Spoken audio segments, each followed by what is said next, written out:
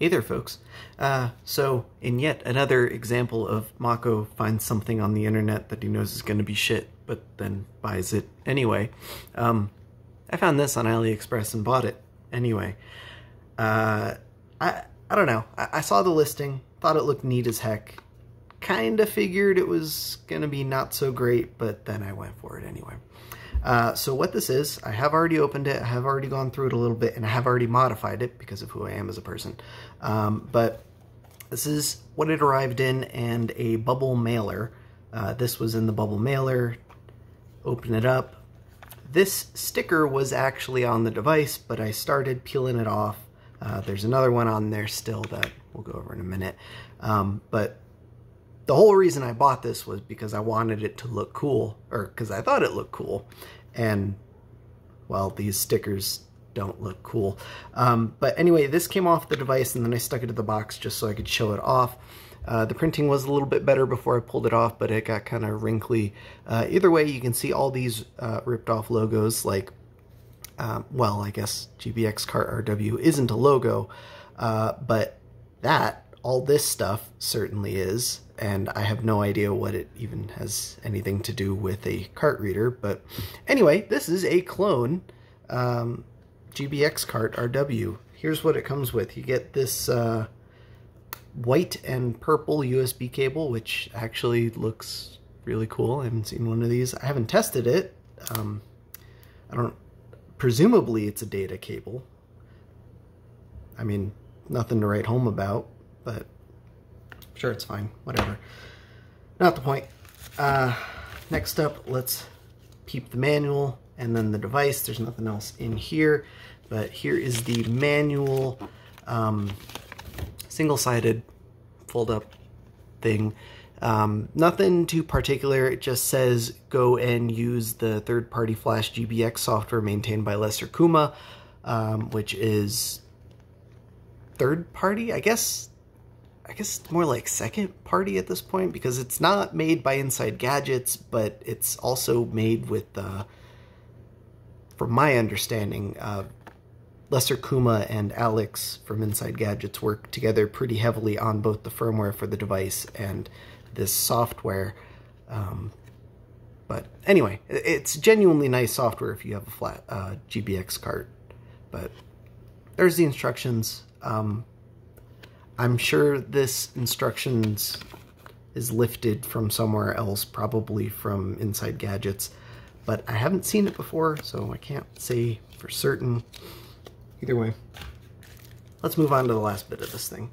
So here is the device itself. So the reason I bought this, I just thought it looked really cool in the listing, and then it comes with these stupid, horrifying, not even properly aligned stickers that kind of ruin the whole look for it. So it's a GBXCart RW v1.3 clone. So for those that are not in the loop, the GBXCart used to be open source. I guess the whole thing was open source. The software itself is still open source, but the hardware and the firmware, as of v1.4, I think, is closed source. Not to mention they've switched to a different MCU, so it's not like you can import the old stuff to the new one. But anyway. Oh, this is coming off much smoother than the back sticker. Maybe it wasn't pressed down as firmly. Oh, that came off totally clean, aside from a little bit of shmoo in that corner, which, try and look that up. Best way to peel up sticker adhesive is with the sticker that you literally removed.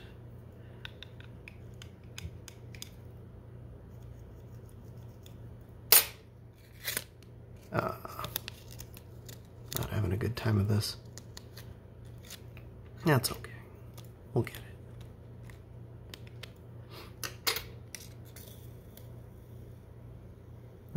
Huh? Yeah, buddy. Cool. Alright, so that came off shockingly easily, and just for the sake of completion, I'm gonna save that sticker right there. So I have already tested this thing, and I already know there's problems with it, because of course, why wouldn't there be problems with it? It doesn't even read Game Boy Color carts, and it does read Game Boy Advance carts, but it can't dump them. I wanted to pull the sticker off to physically inspect the thing. Unfortunately, this casing is glued together, so I'd have to literally break it to get it apart, even if there was something I needed to fix. But overall, the hardware design, like, I genuinely like it. I think this looks cool as heck. I appreciate the old school dip package 18 mega. I don't know. I just think it looks neat. There's like a minimum size to these things. Here's what the actual GBXCart looks like. You can see it's technically a little bit smaller, though the casing on the actual GBXCart makes it a lot lower profile. But then again, you have the exposed cart reader versus the covered one, so it is what it is. That's not okay. So just for comparison, let me pull this bad boy apart. So this one right here is the 1.4 v1.4 hardware. So it's no longer using an AT Mega microcontroller. Of course, I can't get it to catch the light just right, but I'm guessing this is like some microchip something or other brand. Obviously, it's a microchip, whatever, you know what I mean. But either way, this is what a legit GBXCart looks like, just for reference.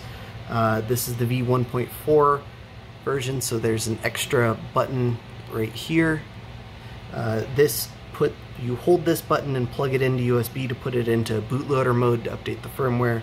Otherwise, the button, which I have broken out on the housing, serves as a quick option for hot swapping carts. You can use the software button in the software itself, but I've used this to flash like 100 carts in a row, and having the physical button made things significantly easier, so it's here to stay, at least for mine. But anyway, that's that. Nice and neat. I think it looks cool, but I'm genuinely, sincerely disappointed that it doesn't really work.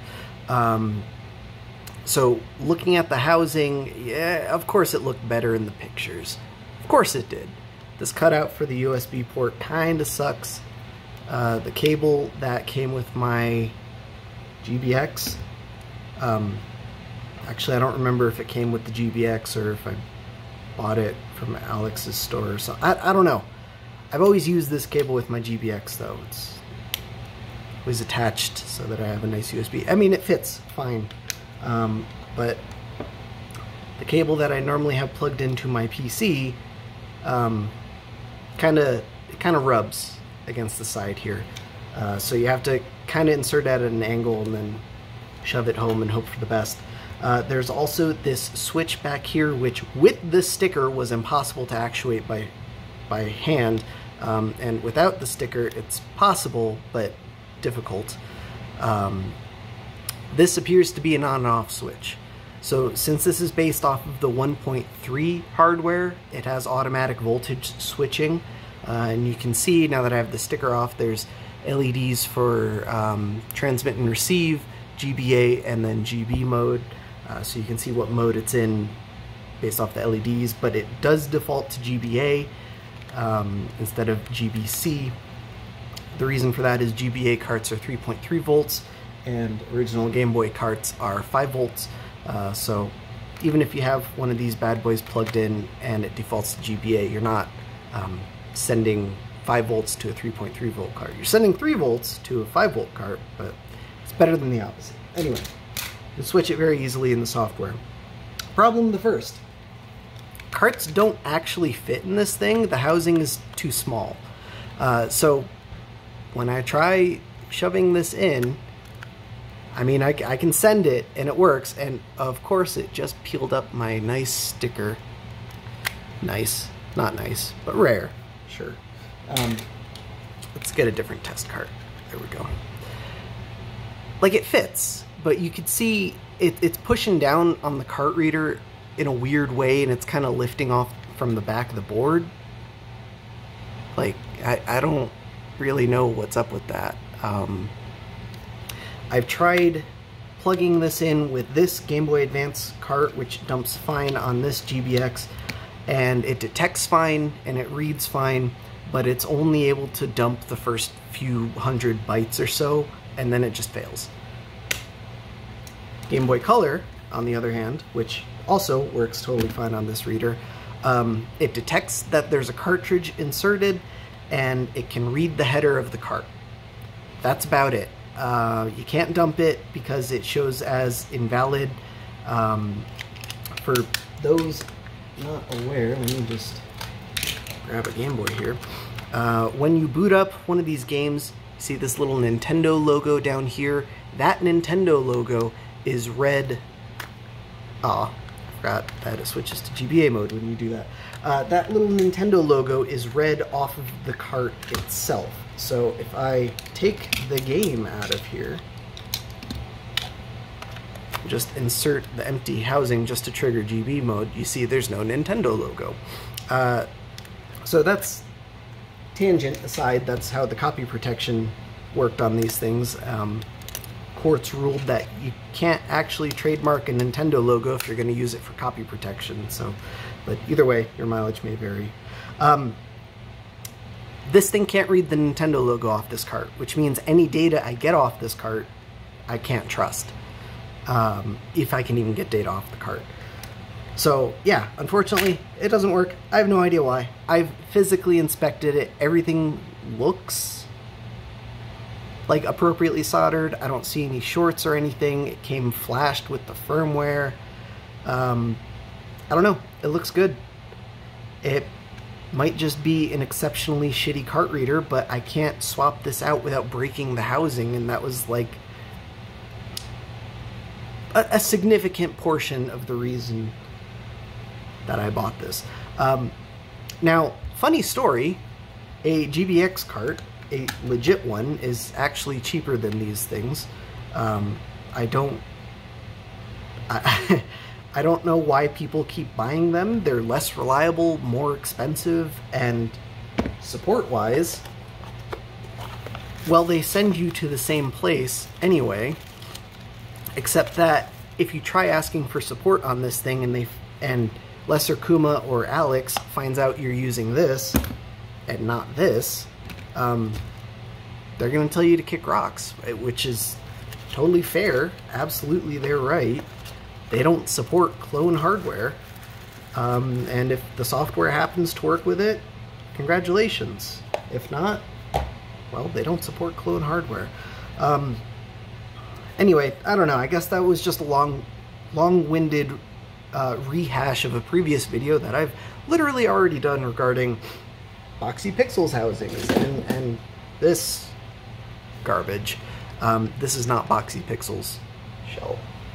I should have kept that at my desk for quick comparison, but trust me when I say this is a third-party clone and it's garbage. So is this. Every third-party clone that I've seen has been total garbage. And it's such a disappointment because it's neat hardware. I have a cart reader collection because of who I am as a person. I have plenty of old cart readers, including a Japanese damper, it says on the website, but it actually says dumper on the PCB itself. These things are super cool. You can't get them. It is what it is, but it's the only cart reader I have that works on certain carts. Alex actually wrote me custom firmware for one of my GBXs that can read and write the retro stage carts, the Game Boy Color ones specifically, but I've since lost that firmware and reinstalled the stock firmware, and I don't know, it's not worth messing with. Oh, I should have pulled this one out. for funsies. Okay. So this is what the GBXCart RW is supposed to look like, if I can get the right screwdriver. This is an old 1.3 version with the older AT Mega CPU. So this is the exact same CPU used between these two. It's just a totally different package. The hardware between these two it's probably identical. Actually, now that I think about it, I don't think the v1.3 hardware was ever open source, but v1.2 was, and my understanding is v1.3 is v1.2, except with an extra component for automatically switching the voltage. So they probably just reverse engineered that from a retail GBXCart RW. But either way, I don't know. I thought it was neat. I got burned. So I wanted to make this video to warn you guys in case someone's thinking, you know, having similar ideas. Oh yeah, it looks freaking sick. And yeah, I still think it looks freaking cool. And I'm probably not going to put any effort into fixing it because, I mean, I've already got plenty of cart readers, so it's not like I need to fix it, you know? These are both complete in box. I've got the retro dumper, like I said. I've got a few Sani cart readers, retro stage. I've got some DIY HDR cart readers. Ta-da! I've got some old Joeys, some newer Joeys. I've got basically everything except for a Joey Jr. at this point. And even then, I have a Gen 3 that's converted to a Junior. Paid for that upgrade. I lost the screw that goes in this because of who I am as a person. Whatever, I'll find it later. I guess the whole point, if you're interested in a cart reader, like actually genuinely interested, you want to back up your saves, back up your ROMs, that sort of stuff, buy a legit one. I don't care if you buy from Alex or one of his resellers, or if you don't even want a GBXCart RW, even though I genuinely think this is the best reader out there in terms of price for what you get. There are other readers that have a different focus that might work a little bit better in your use case, and so be it. Of course, I have a write-up on that stuff too. It is in the wiki that I have linked in my site, linked in the description. Just don't buy clones, especially if you want to actually use it. This is garbage, and I regret spending as much as I did on it, but it is what it is. I'm a content creator at this point, so this video will probably have enough ad revenue over its lifetime to pay for this thing, and, well, there we go. Worked out for me, but I'm sure I am not the only one who has bought one of these, so don't join the club. Support original creators and all. Anyway, catch you all next time. Thanks for watching.